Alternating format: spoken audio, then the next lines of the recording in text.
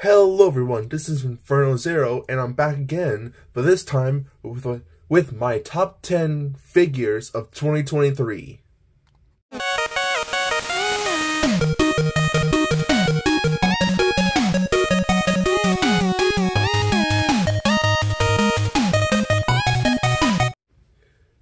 With the year almost over, and I have made a lot of purchases, a lot that I am very happy with, and a lot I regret.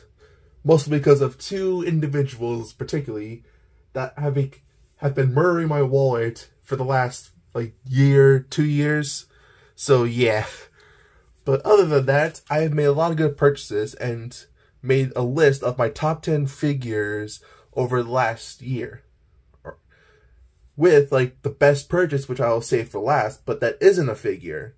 So, to start this list off, let's go with number 10, which is the third-party Optimus Light of Peace EX. This figure, I always been a fan of Transformers, and this is made in my top 10 because it's the most screen accurate Optimus Prime that I've ever seen. Not only it's a look one-to-one to the cartoon, but you can barely even tell it transforms. There's lines all over the place. And there's a little gap right here, but other than that, it just looks amazing. And another reason why I made it in my top 10 is because of why I got this figure. It's my first third-party Transformer, but the reason for it is because over the year, I actually met Peter Cullen at a con, got his autograph, had the worst line experience of my life, because, my god, Transformers fans need to relax. And after meeting him in person, I just had to get a figure of his G1 appearance, because getting the movie versions were a difficult task. But while this is my favorite made into my top 10, the reason it's not higher on the list is because of the legs. They are just so tight that I feel like if I try to move it, that I'm gonna rip it off, that I'm gonna break something. And while there might be a way for me to fix it, I don't really know. There's screws right here that I could probably fix. But other than that, I do not really want to mess with anything right now until I know a sure way to fix it. But other than that, it doesn't mean he's bad. He comes with a lot of accessories. He comes with face, his gun, his axe, and a jetpack, which I do not have on him because he just looks amazing like that, and he'll definitely be on my shelf with right next to my Optimus Prime signature and my Rhinox. But other than that, if this is number 10, then oh boy, we have a great year. Now for number 9, it's actually something that I never expected would happen, and that is the full action Kyoryugen from King Ohger.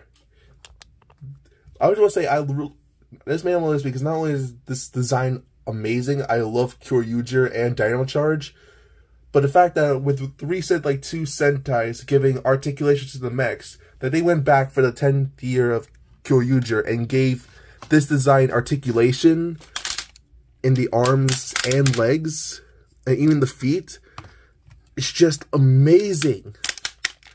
I hope this doesn't stop with just Kyoryuger. I hope this actually spreads into the other lines as well, because we all have our favorite Robo design from all the past Sentais, and I think just having it articulated but not as a mini plot would just be perfect. I just every time I handle this guy, I just fall more and more in love with him. That's to the point that he made in my top 10, and I just love it so much. Even the dinosaur head has articulation, and that just works so well. Plus the fact that he can combine with King Ohger to make another form that's just as good. I definitely recommend it for any Sentai fans or any Kyoryuger fans, because this is definitely a figure if you love the season or just love the mech design at all. For number 8 on my list, we have the SH Figuarts Eleking. This is definitely one of my favorite kaiju designs from Ultraman. It just looks so weird, but so, adorable at the same time. So I don't know how to describe it. And the figure does an amazing job, to do it. He's very articulated and has a giant, massive tail. Look at how many ball joints that is. Like, plus, not to mention, you can remove like part of the tail to have like this cool effect where it looks like he's wrapping around the Ultra in order to attack. I think even these are like can rotate, but I'm not sure because I think my version is kind of tight, so I don't want to break anything. But yeah, like, so you have Fear of Kaiju design, and they did wonders for this figure. I love it so much. Like, I know there's probably not a lot of Ellie King fans, but I just love this. Like, it's just so derpy and goofy, and it just makes me smile every time. Not to mention, like, the scene where in Deca where he just, like, tried to be so, like, polite and actually start fighting him. It's so cute. For number 7, it's actually the first time I've looked ever of a figure of this line, but it's the Nendoroid Suzuki Iruma from Welcome to Demon School Iruma-kun. Like, I never really got into this line as much, but I definitely loved, like, the show and the manga and the anime. So I had to get this figure, and honestly, it was a lot better than I expected. Like, his articulation is very limited due to the sculpt and the style of the line being chibi with, like, the tiny body and the giant head, but it did really well for this. Like, he looks exactly like he did in the show. It does come with, like, a few accessories, like he comes with a fork and knife, he comes with his little familiar. And honestly, I just really love it so much. Like, I don't know why, but it's definitely like a good introduction to the line. I have the Nendoroid Shin Kamen Rider coming soon, and I'm hoping that will be just as good. Probably won't make it into my top 10 for next year since it's from this year. But still, like, honestly, I just never expected like this to make it my top 10, but I'm happy it did. Like, I love this. I love the character so much. He definitely like, he's like one of the characters that you just feel like so happy when he does something like amazing. Like, and he's just the goodest boy. I don't know how else to explain it. He's just the goodest boy. But yeah, like, I definitely recommend this figure if you love the show. And I definitely hope to make the friends soon. I could definitely imagine Asmodeus and Clara side by side. That would be a great display to have. But yeah, definitely recommend this guy if you love Welcome to the Demon School Iruma. Now for number 6, we have the SH Figuarts Kuwagata Oger from King Oger. Like, this figure I definitely enjoyed. I know, like, there's some people that are like, oh, this is like peak Sentai, this is not. But I definitely enjoy King Oger. Like, the show has been really well. I think it does a lot better in the first half before the space arc. Like, spoilers, but still, like, the figure does an amazing job of portraying it. All the joints are nice and solid. The hand does get a little bit loose, but if you find a good grip with the sword, like, it does wonders. And while the cape, like, is like soft plastic, it doesn't really limit the articulation that much. But I did order the SH upgrade to have this replaced with like a cloth cape, so that way it'll just get more dynamic poses.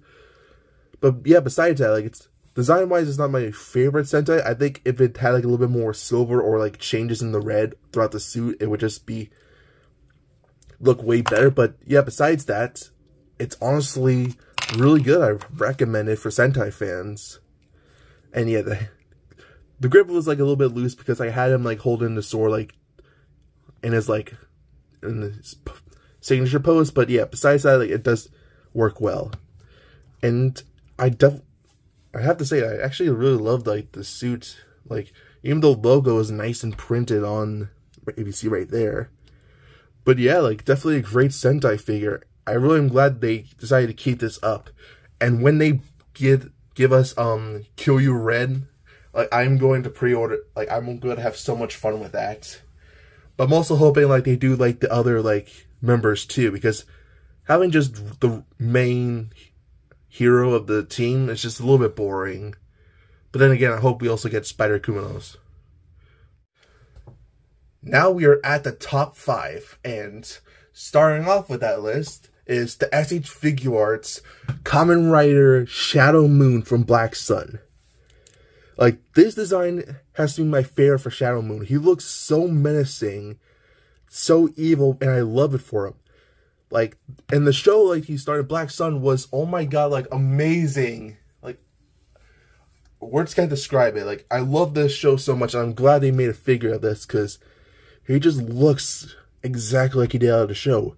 And he comes with the civilian, like, form, where you get, like, an optional head where his eyes are green. Even the Satan sword. Sorry, just out of breath. But yeah, like, he does, like, even when he's just, like, a pose like this, he does so much. Plus the fact you get, like, the alternate chest piece where it looks like he rips out his legs to use for swords. Just perfect. And his articulation really well.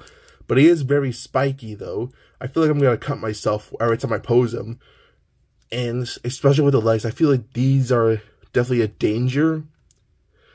But if you take this into consideration when you pose them, you'll have, like, a great time with the figure. And I especially can't wait to get that CSM. I ordered the China version, or the China release, and that's definitely going to be great to have on display.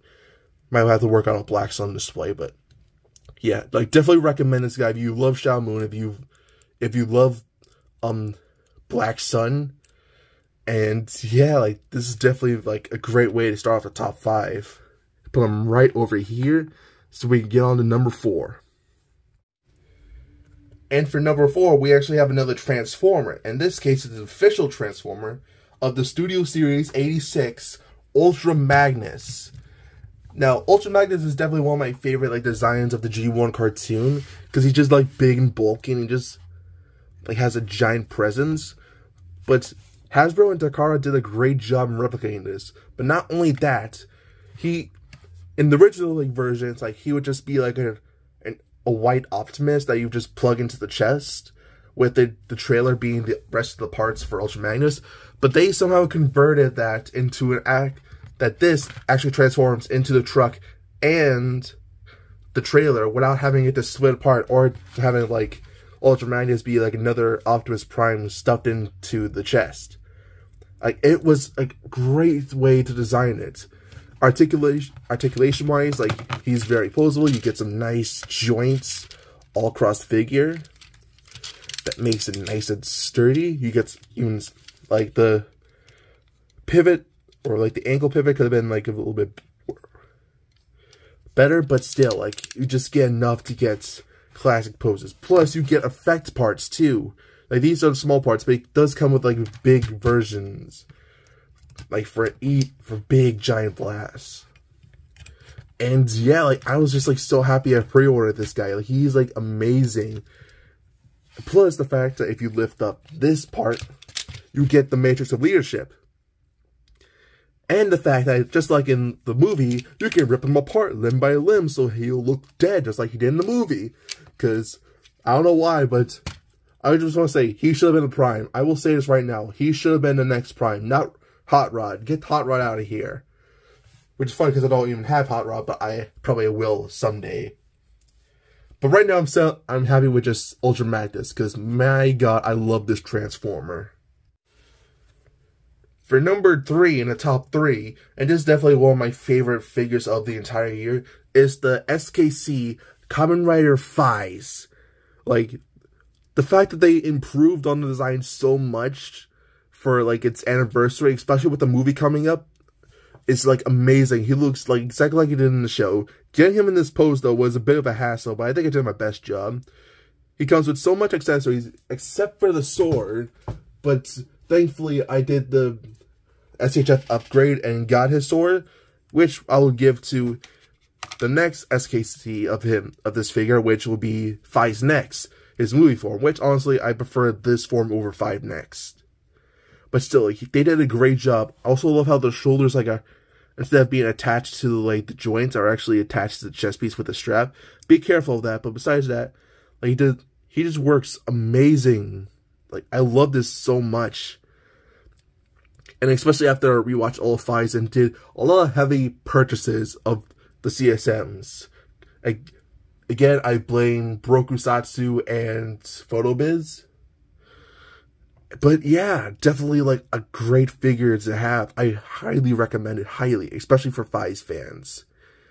And I know you'll all have a great time with the movie, too. a great number 3 for the top list. But let's go on to the second one. For number 2, we actually have the Kamen Rider Geats SH Figuarts. I just want to say, like, this whole line has been, like, the best, like, standard grade, like, SH Figuarts line. Not the fact that it doesn't, not only does it look great, that it does looks exactly like it does in the show, but also it comes with the form change gimmick, which is like something that I usually expect with like the SKCs. But to have it on the main line figure is just amazing. All the different possibilities. Sorry, I keep messing up my words.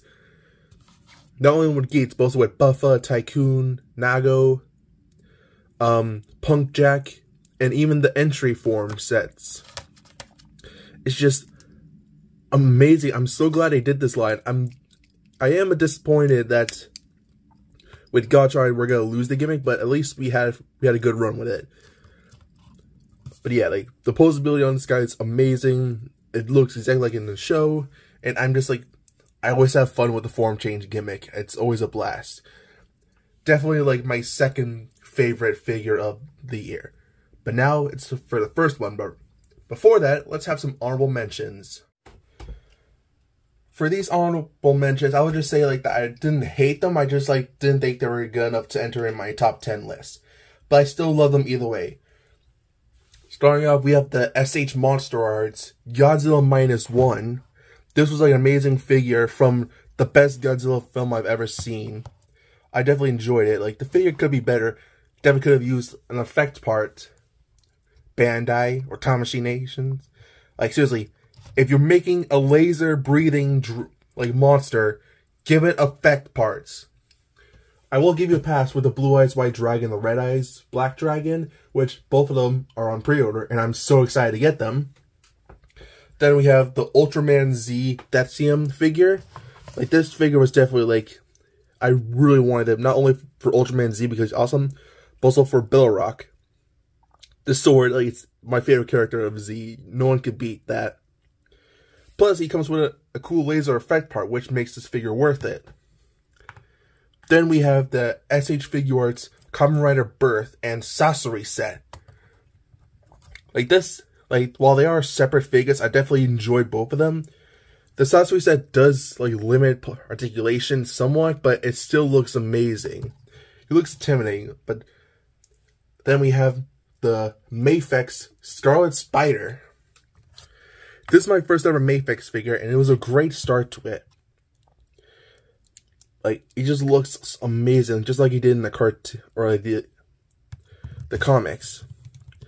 But yeah, I definitely had a lot of fun with this guy over the year. I didn't really take any photos yet. I'm still working on trying to get good Spider-Man photos. Then we have the SH Figuarts MASH from Magic and Muscle. I definitely enjoyed the anime and manga, and for the anime, I'm looking forward to the second season. Get him like snacking on his little cream puff. Like, this cape does kind of like annoy me a bit, but at least it's like very soft plastic. I also would put the Chainsaw Man SH Figuarts on here too, but that is in the back of my collection, so, and I'm still doing like some workarounds with organizing, so I can't really get that right now. And finally, I would also put King Ohger Zero. Like, with the King Ohger line, they definitely like improved it with the articulation, but but the black and gold works so well on this, especially after Rakul's return and discovering that he's actually, well, you'll see in the show. But yeah, all these are my honorable mentions. I definitely enjoyed all of them in the show, or in figure form. But now it's time for number 1. Finally, my number 1 figure of 2023 is a figure that I've never expected to get a reissue, but they did an amazing job, and that is the SKC Gokai Red. This figure is like amazing. When they redid, like, it's exactly even better than the first SH Figuarts they did. It has a bunch of accessories, not only with the sword and the gun, but also with the Gokai Cellular and the Ranger keys that can still plug into the weapons. Like, the articulation is amazing. Like, it's way better than it did before, way sturdier, and the detail is just out of this world. Like, it was the most figure I was looking forward to the entire year. And I am so glad I got this. And when I'm definitely going to make a red display with him, Zenkaiger, Don Momotaro, Kuwagata Oger, and Kyoyu Red. And I just hope they keep this up, because I would love to see more, like, old figures getting, like, reissues. Even love seeing more Sentai figures, like Kira Major, Yu Soldier, Lupin versus Pat, even Q Ranger. Like, all these seasons deserve, like, their fair share of love. And if they redid the old Sentais and made it this good, I'm looking forward to what they have in the future. So yeah, this is my favorite figure of 2023. I know some people might disagree, but for me, this is just personal taste. But as for my favorite purchase of the year, it's not him. My favorite purchase was something I never thought would happen, and I am so glad to have in my collection. And it will be revealed right now. That's right. It's a guy, like, photo of the poster, signed by Fruit Jesus himself, Kamen Rider Gaim. He arrived to a con this year, I think Japan World Heroes, and I bought his autograph online on the official site, and every time I look at this, I'm just so happy. Like, I'm going to get this framed, I'm going to get this, like, on my wall, but I'm just like, this is definitely the best purchase I've done all year. Like, that will be, I'm keeping that forever. Like, I'm never gonna sell that. It's just, I'm just smiling at every time I see that. Like, it was definitely, like, worth the price. And while this wasn't, like, the image I originally selected, like, it still, like, works just as well. And who knows, maybe if Baron, Zangetsu, the person I don't like, arrive, I can get their autographs too, and have, like, a little, like, had this filled with all the Gaim autographs. I don't know, I doubt that would happen, but I am so excited for when more Kamen Riders come, especially with Power Morphicon coming next year, which I won't be attending, but I'm hoping they'll be selling autographs too. And that is my top 10 figure list of the year. It may be different from others, but I definitely had a blast with it. There are, like, some figures I did get that I still enjoyed, like this Studio Series Blackouts that my aunt actually got me for Christmas. But yeah, like, I had a great year, and I just want to say thank you so much for everyone, all my friends, all my family. It was definitely a great year. I hope that next year will be good too. Like, as for what's going on with the schedule, I am, like, still working on college, so my videos are still a bit delayed. I do want to go back into reviews. But I'm also happy with, like, the Inferno TCG series that I started a while ago that I'm looking forward to. I'm definitely getting another booster box of Phase EX that I want to open a review. I'm definitely going to might want to get another Phase 1 or 2, just so I see what other pulls I get. But yeah, I definitely had a great year. I made a bunch of I had fun with my friends, Brokusatsu, Toku Photobiz. They've been terrorizing my wallet ever since. I made a new friend with Kamen Rider Geek, a YouTuber who I met during one of my Mercari sales, and he is actually a really nice dude. And he even does videos. Like, he did recently 4 boxes of Phase 2, and he got some great pulls, though I got the better pull.